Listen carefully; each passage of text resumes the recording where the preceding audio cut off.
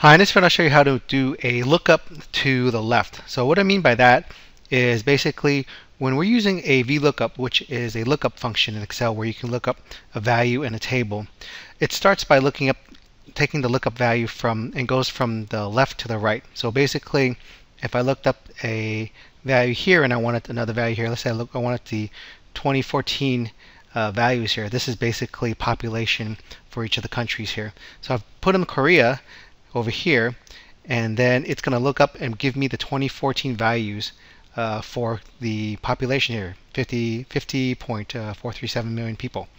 Now, traditional lookup, it's going to look up, if you're going to have a value here where you want to look up Korea, it's going to look up in a table and go from left to right. So see this arrow goes from left to right. And that's how generally lookup works. It's going to look up for the key value here, and it's going to bring back values to the corresponding columns over to the right side. Now this is column 1, this is column 2, 3, 4, and that's how normally VLOOKUP works.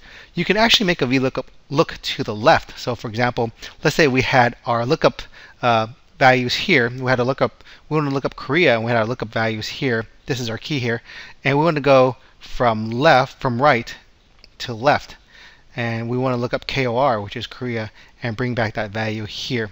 Now this is kind of opposite of what a VLOOKUP will do, but you can actually kind of create a hack to have lookup go from left to right, and I'll show you how to do that.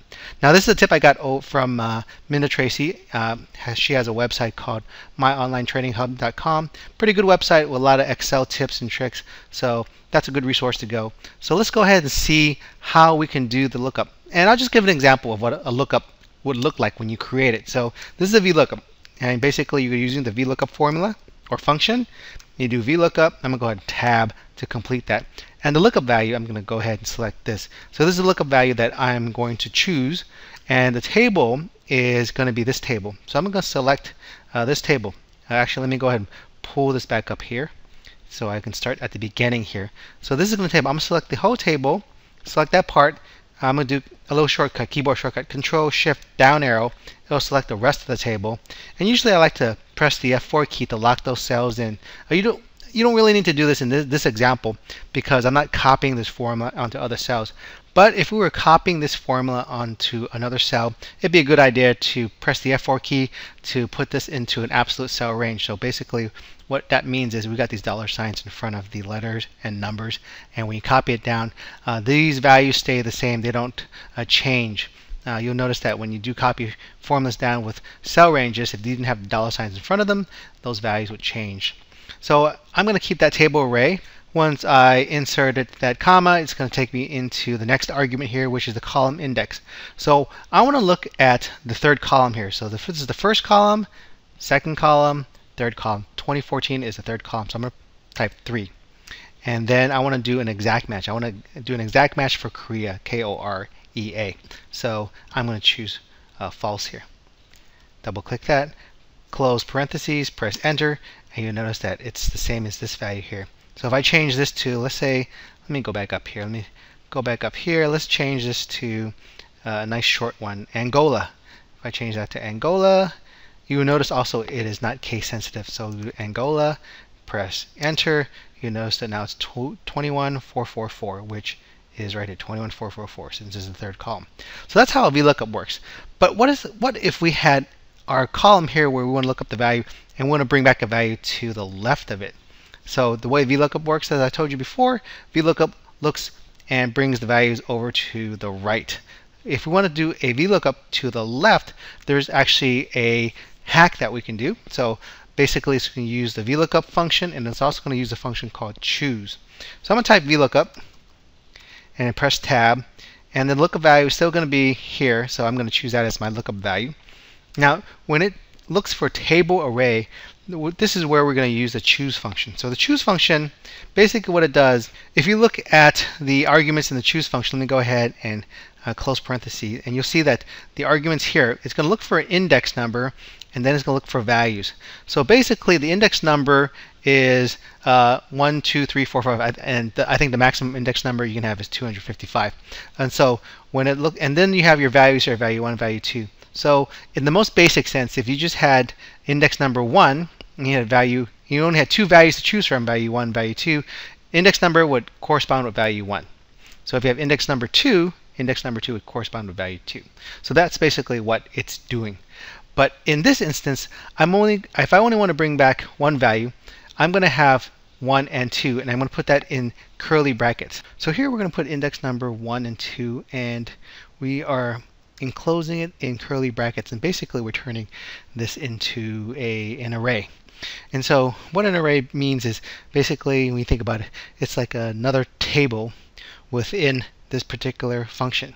So I'm going to go ahead and insert the values. So the values is actually going to be the range of columns here that are going to represent the first column, which is going to be 1. So basically, we're going to select D10. I'm going to press Control Shift down arrow and select it all the way down to D98. And I'm going to have that as a absolute value. And the second value I'm going to do is going to be from column C10 to C198. And go Control Shift and then down arrow, and it'll select that one. Press F4 to stick with absolute values there. I'm going to close in parentheses, and now that is my table array. Press the comma and the column index number. So basically what we've done with this choose function is we kind of have a mini table in here with our array. So column 1 is going to represent this D10. So it's going to look at D10 here, and it's going to say column 2, and it's going to pretend that column 2 is over to the right of it. And so column 2 is going to be C10 to C, oops, this should be 198. Let me go ahead and go back 198. That should be, it's going to pretend that C2 is over here on the right. And so it's going to do that VLOOKUP. It's going to do what VLOOKUP is supposed to do, is basically go bring back a value to the right. And basically what choose is doing is kind of tricking it into doing that. And so once that we have our table array there, I'm going to go ahead and right arrow there. I'll go over here. I want to bring back the second column. So this table is basically a 2-column table, but I want to bring back the second column. So that's what that 2 is doing with the column index number. And then I also want to do an exact match. So I'll go ahead and click that. Go ahead and close the parentheses, press enter, and now we have the same value. Okay, now let's go ahead and type in the country code here, the ISO country code. Let's try Australia, AUS. And now we have 23.599, and it's figured out 23.599. So basically we've tricked VLOOKUP to go and bring back a value to the left of it. And so that's how you do it. That's using the VLOOKUP and the choose functions, and trick it to go ahead and look up the value and bring back a value from the left of the lookup value. So regular lookup, you're going to look up a value and bring back something over on the right of it. This particular function, you're going to look up a value and bring back another value to the left of it. So I hope that helps. Thanks for watching.